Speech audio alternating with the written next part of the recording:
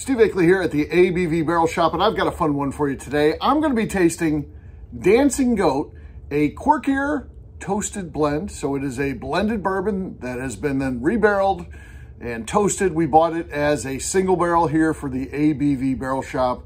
Very interesting. Dancing Goat's one of my absolute favorite distilleries. So love going there, love hanging out with those guys, and they just have fun. I mean, look on the back here. Jay and the non-silent Brady did the reblend. So who would do, that's like an insider joke that is just funny for them. I mean, we don't know who Jay and Unsilent Brady are. Maybe if you go to the distillery a lot, you know those guys. It's got to be cool for them, for sure.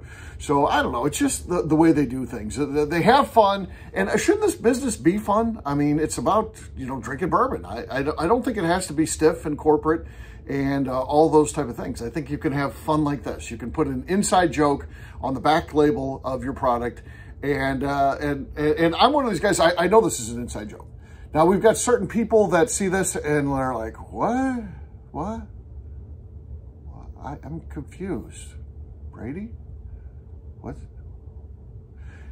Just get it. It's an inside joke, whatever. It's funny. It's funny because they thought it was funny enough to put it on here. That's why it's funny. You don't have to know what the joke is. You don't have to understand the context of it. Just enjoy it for what it is. Someone put this on the back of a label of a product that is being sold, not out of their distillery, out of St. Louis, Missouri. How great is that? That's freaking hilarious if you let it be. If you're like, what? That's not funny. See, what? That's not funny. That's funny. That's funny. I don't know what it means. It's funny. Yeah, it is. Anyway, very psychedelic look to it. Love what they do with their packaging. They add a little something different each time they're doing these things. It's a fun company for sure. Now, trying this, yeah, I've tried it before. I don't have one of these memory banks where I could write tasting notes from something that I tried 4 months ago or 5 months ago, whenever we picked this. It's been a while ago. And this one got lost. I could do a whole video on the story of this pick and how it got lost and how it got refound. I don't know, but let's give this thing a taste. Let's try it out. Again, I haven't tasted this. This came in yesterday. I wasn't here. I'd left for the afternoon. I thought, here we go again. I'd put out a note in our weekly newsletter saying it's coming out today, which I had done like the last 2 weeks before this, and it didn't ever show up. One reason or another, one excuse after another. It did show up yesterday. 2 cases and 2 bottles short. What happened to those 2 cases and 2 bottles? No idea. No idea.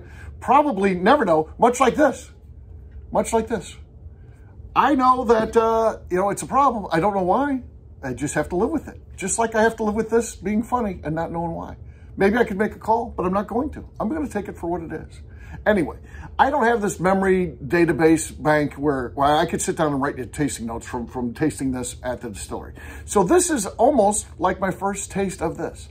It almost takes me back to that time when we did this.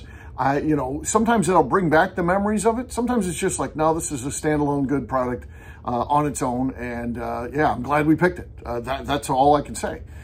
People act like they have this memory, exact memory of everything that they taste, unless it's something really unusual. Like one time we did a pick at RD1. It tasted like chicken and waffles. Well, when that one came in, I would assume I would be able to tell that one right away. I could pick it out of a blind lineup because it was so unique, so different. It tasted like chicken and waffles. So savory notes and maple notes. It was cool. So let's see here. Oh, on the nose, fantastic. Man, it's got cake going on there. So you're getting things from the baked aisles. You're getting spices. You're getting a little bit of a cornucopia of fruit. I mean, it's nice. It's very nice. Let's try it. This is where it all matters. Nosing is great, but at the end of the day, why you're going to like a whiskey is tasting it. So here we go. Let's taste it.